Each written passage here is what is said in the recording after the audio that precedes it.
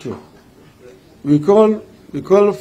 Secondly, we call for the boycott of Safaricom, Kenya Commercial Bank, and Radio Africa Media, particularly the Star newspaper, who have become enablers and facilitators of this brutal regime.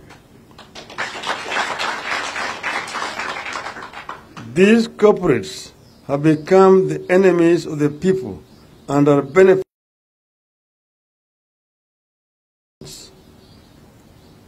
Thank you, ladies and gentlemen. End of the statement.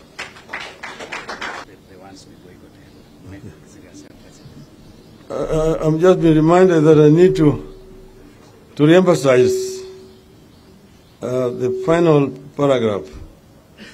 And here I say, we call for the boycott of Safaricom, the Kenya Commercial Bank,